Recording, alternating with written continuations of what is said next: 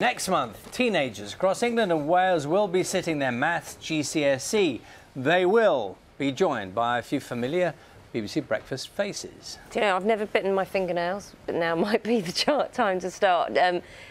Me, Jane, Tim, we're going to be walking into the exam hall 4 weeks from today. We're not the only mature students. Thousands of people aged over 25 years old will be sitting exams this summer. Tim's been finding out more. Like many families, the summers from Solihull have GCSE exams looming. But it's mum, Rachel, who's busy revising. So, Rachel, a month to go. How's it all going? It's going OK. I wish I had more time to revise and practice. So why did you decide to do your maths GCSE? When I was at school, maths was my weakest subject, and so I decided to go back and relearn everything myself. And one of the reasons as well is because you wanted to be able to help your kids out. Yes. If I want to ask her for help, she knows it. It's kind of weird, because I used to help her, but now she's helping me back.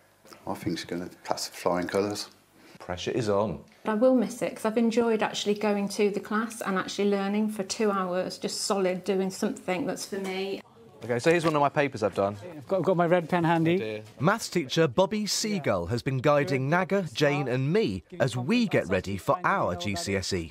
For people who are doing their GCSE, say they're in their 40s, like I am, or maybe even older, what's your kind of take on the age factor? Yeah, I think it brings challenges, but it brings benefits as well. Challenges are that you did mathematics quite a long time ago, so it's obviously trying to recall and stretch the memory from an experience a couple of decades back.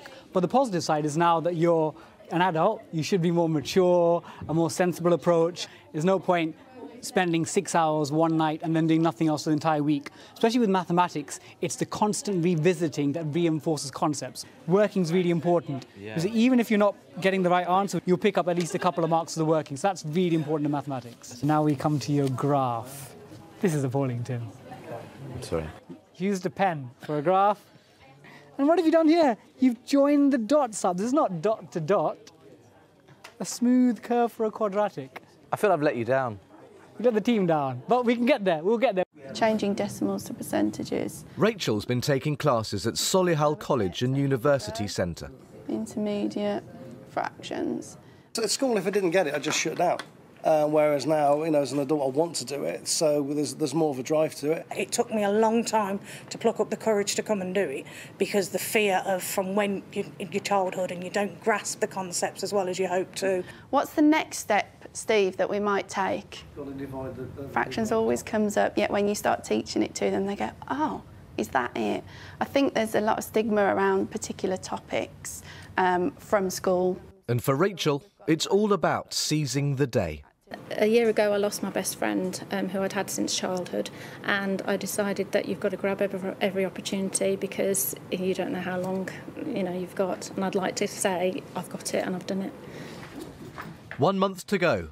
Never too late to learn. Tim Muffet, BBC News.